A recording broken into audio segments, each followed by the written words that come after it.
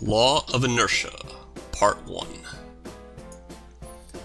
So you might think it's enough to see how things move, and that's done in a number of tutorials that talk about slowing in and out or path of action and such, but it's also very important and useful in animation to understand why things move the way that they do.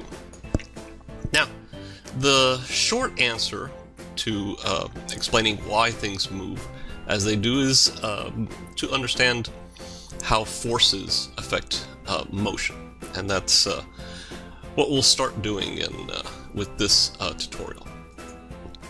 So, Isaac Newton established three basic laws to explain the relationship between motion and forces.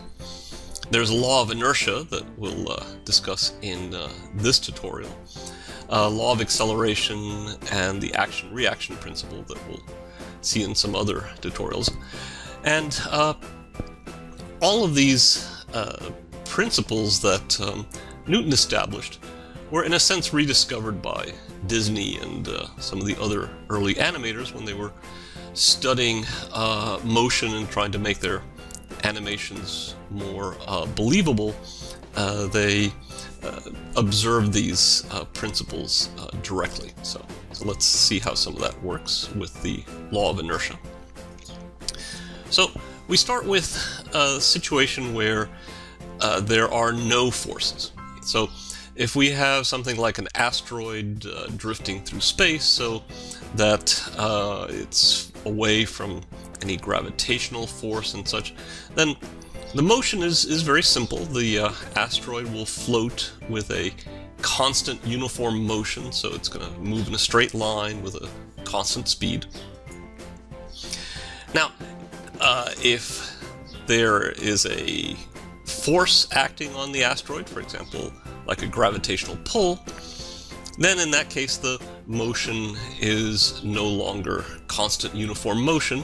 Instead we'll have possibly slowing out or slowing in, and also the path of action could be changed from a straight line to a curve.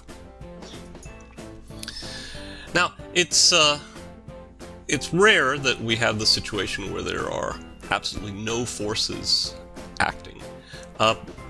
However, it's a very similar situation when forces are balanced. So if we have a pair of forces, let's say we have a flour sack sitting on the floor, and the force of gravity is pulling down on the flour sack. However, the floor is exerting an upward force, and those two are balanced, and the flour sack just sits there. Similar situation with force of tension if the flour sack is hanging from a rope.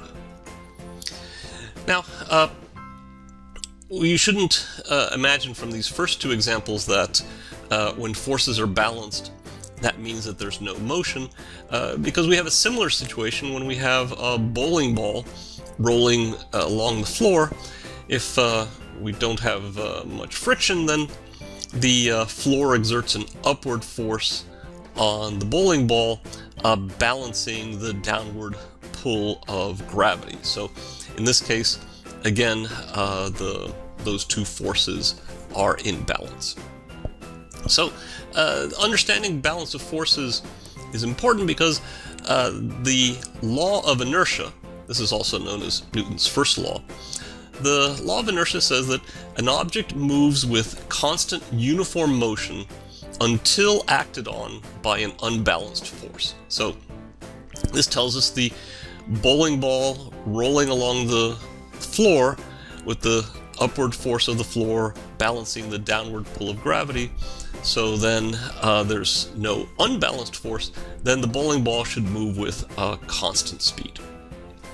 Of course, in reality, there's a small unbalanced force, namely friction, and so the ball doesn't roll forever with constant uniform motion. It will slow a little bit due to friction, but aside from that asterisk, we have constant uniform motion. Well, here's an example of where we might see the law of inertia in practice. So let's say you're standing on a bus and are distracted, and the bus is moving along, but then it comes to a sudden stop. Well, you're moving and you continue moving until there's an unbalanced force that brings you to a stop. So because you continue moving, you are seemingly thrown forward, but in reality what is happening is you are continuing to move according to the law of inertia. Let's watch a little scene from this rather cartoony live-action film, Shoot 'em Up.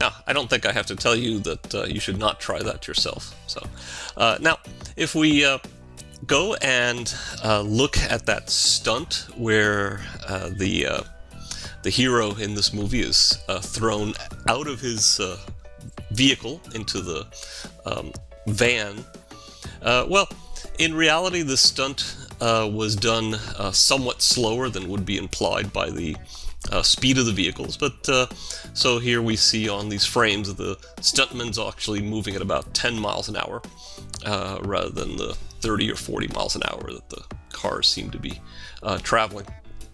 Now, it sort of makes sense that they slowed this down, not just for the safety of the stunt person, but also so that the action is slow enough that the audience can see it, and you can see what's going on.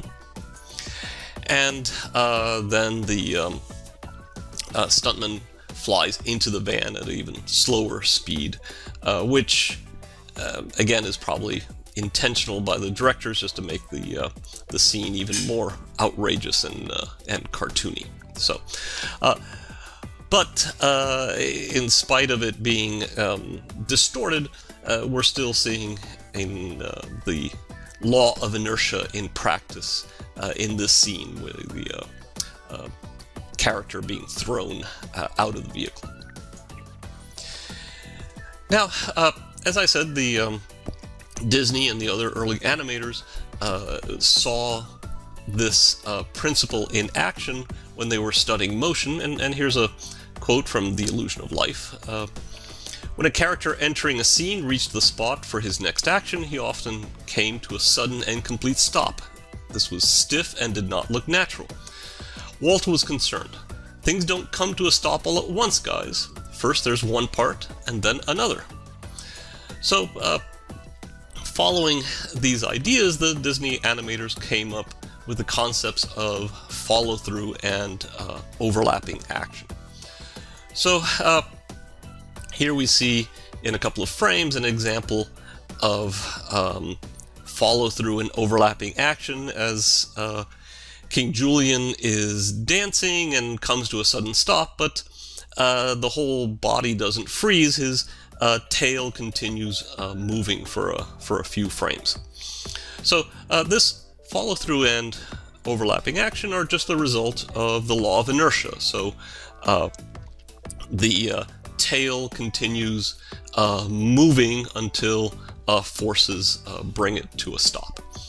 And we see this in many instances in animation. If you just watch carefully, you'll see situations where there's follow-through, and if you understand the law of inertia, hopefully that follow-through and those overlapping actions will now make more sense. So, in summary, the law of inertia says that an object moves with constant uniform motion until acted on by an unbalanced force. A force is balanced by an equal force acting in opposition. For example, when the floor is pushing you up versus gravity pulling you downward. So, The law of inertia is often applicable because it's often the case where forces like gravity happen to be balanced.